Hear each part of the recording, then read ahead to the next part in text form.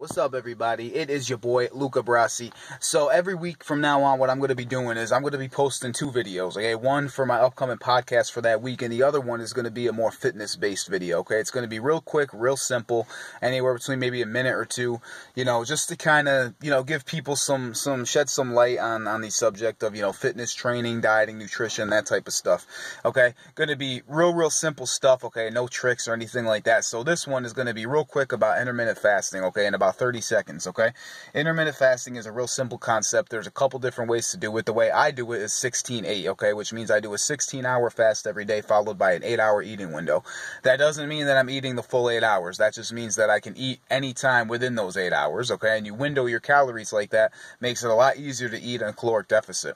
I ate every 3 hours for years, okay? It served me well while I did it, but then once that stopped working for my body, I had to figure something else out, so that's when I stumbled back across intermittent fasting, decided to give it a go, been doing it ever since. So again, try it. Intermittent fasting, 16-hour eating or fasting window followed by an 8-hour eating window. Again, make sure your macros are good, meaning your fats, your carbs, your proteins. Okay, you got to get all that sufficient stuff in. Okay, make sure that you're doing it well. Stay hydrated. All right, it's your boy Luca Brasi signing out. Peace and power.